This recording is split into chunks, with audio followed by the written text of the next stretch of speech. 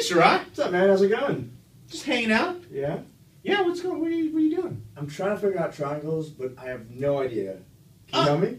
Dude, I can totally help. Awesome. Let me tell you about some special triangles. Don't need that anymore. Hello! So, triangles. One very special triangle that you need to know about on the GMAT can be derived from a square. And so we're going to start here with a square. And to make a triangle, it's very simple. We can divide it from A to D. And now what we have is two triangles. And so, actually, I'm going to make this easier and just get rid of this part of it so we can just focus on Sherrod's favorite triangle. And since we're dealing with a square, I know that each angle is 90 degrees. So that's going to be 90. And then we just divided an angle in half here and here. So now this is going to be 45 degrees. And this is going to be 45 degrees. So now we have something really interesting here. Two things of note. One, since this was a square, both sides are equal. So this side is equal to this side. And this angle is equal to this angle.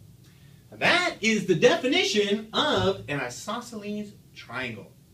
Now this is a very special isosceles triangle because it was derived from a square and thus a 45, 45, 90 degree triangle. So that's what they're talking about when they say 45, 45, 90 are the angles. 45, 45, and 90. I'll write that right here. Great. Now what we want to do is figure out, which we often have to do, one of the sides. So let's say in this square that this side was 1 and this side was 1, just to keep things simple. And we can figure out the side AD using the Pythagorean Theorem. Does anybody remember the Pythagorean Theorem? I know somebody out there does. I can hear you. Oh, yes, yes. A squared plus B squared equals C squared. Very well done.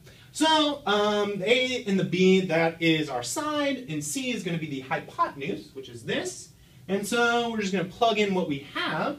We have 1 squared plus 1 squared equals, and here I'll just put the side AD squared. So now 1 squared is 1, and 1 squared is 1, and 1 plus 1 is 2. I know this is tough math, stick with me.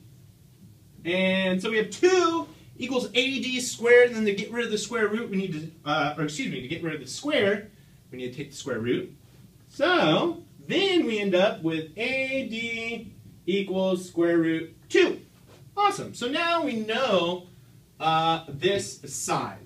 And so another thing that we know about an isosceles triangle that is a 45, 45, 90 degree triangle is that the two sides potentially could equal 1, and then the hypotenuse is square root 2.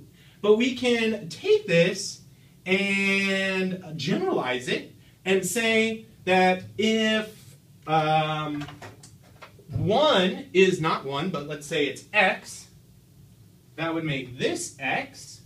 And the only thing we need to do over here is put an x right there. And then we have a very easy way to deal with the sides and hypotenuse of this 45, 45, 90 degree triangle. So it's important to know this aspect, the sides and the hypotenuse, so x, x, and x square root 2.